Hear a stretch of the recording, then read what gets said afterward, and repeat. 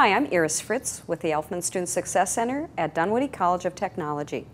And I'd like to talk to you today about taking a series circuit and combining it with a parallel circuit to have the result of what we call a combination circuit. So I've created a table that allows us to track information over 6 resistors because we have 6 resistors in this circuit. I've got a place where I can keep track of the totals, meaning the total information regarding voltage, regarding current over each as well as total, and resistance.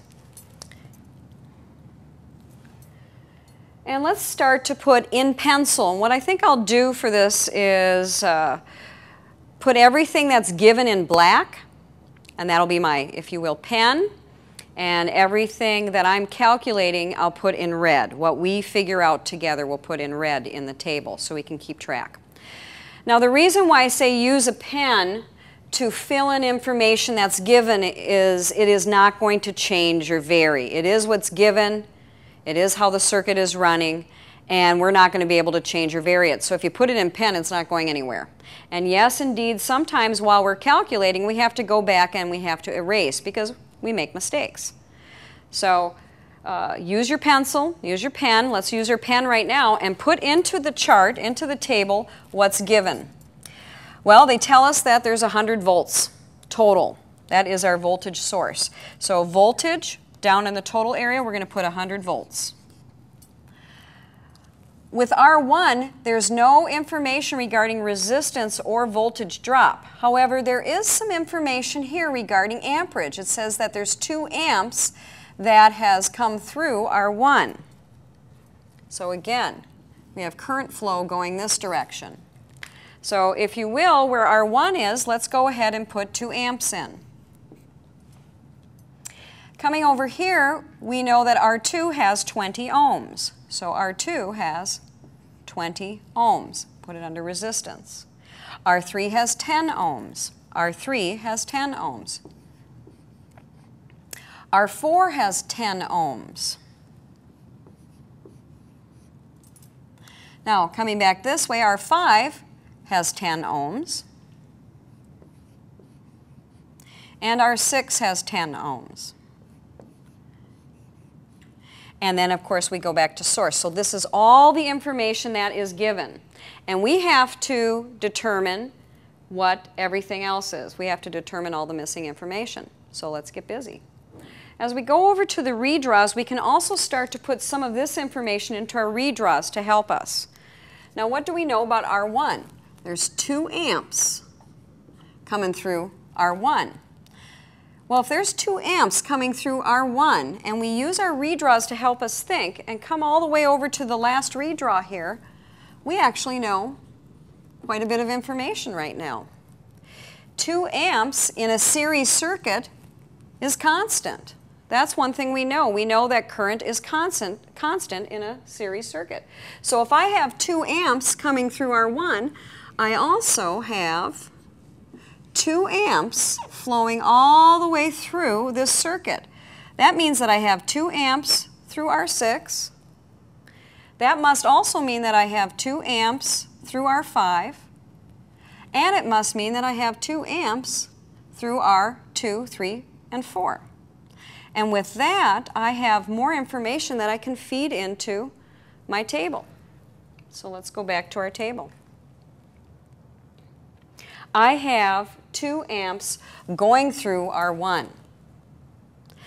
That is also the total current through our circuit, isn't it?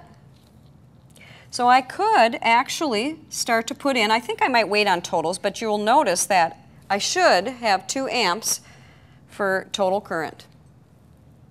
Before I go there, though, let's go ahead and look at our redraw, our third redraw, and see what else we know. We also know amperage through R5, and we know amperage through R6.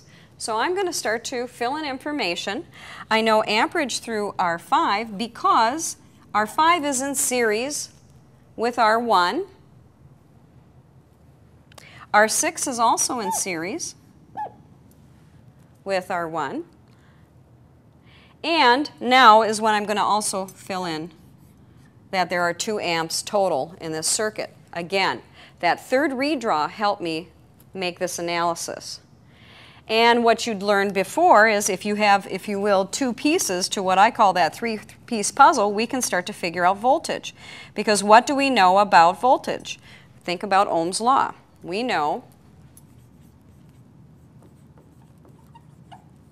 that voltage is equal to current times resistance. We also know that current is equal to voltage divided by resistance, and we know that resistance is equal to voltage divided by current. So using what we know with Ohm's law, let's fill in the rest of our table. I have 2 amps times 10 ohms gives me a total of a 20-volt drop here. I have 2 amps times 10 ohms, another 20-volt drop here. Now, what else are we going to utilize from this to help us figure out the rest of our empty area here? We're going to use our redraws to help us think, as well as right now we could figure out our total resistance. So let's go ahead and figure out our total resistance for the circuit. That's one more thing that we can take care of. 100 volts divided by 2 amps gives us a total resistance of 50 ohms. Again, 100 divided by 2 is indeed 50. Now, using what we know, let's go back to our circuit and see what we don't know, and if this will help us figure it out. I go back to the second redraw, and I'm going to start to piece together some information here. We knew that R3 had 10 ohms. We knew that R4 had 10 ohms. And in a series network, resistance adds up. So R3 and 4 has a total of 20 ohms. R2, that was given, R2 has 20 ohms. We're going to use what we know to help us look at this third redraw and put together more information. Well, one thing I know right now from the table, what we earlier calculated was there is a 20-volt drop over R5, and there is a 20-volt drop over R6. This network is a little more complex because I had series that we put together here, as well as this was in parallel with R2. And using your resistance formula for gathering up, for determining resistance through this parallel network, you'll find out that you have 10 ohms over this. So how is that helping me fill out more information here? Well, wouldn't it be nice to know voltage drop over each of these resistive networks? And if I knew the voltage drop here, the voltage drop here, the voltage drop here, I could use what I know about Ohm's law in a series circuit. Voltage drops add up to giving you total voltage to determine what R1 is. We know there's 100 volts total. Let's first figure out what our voltage drop is over R2, 3, 4, and then we'll be able to deal with R1.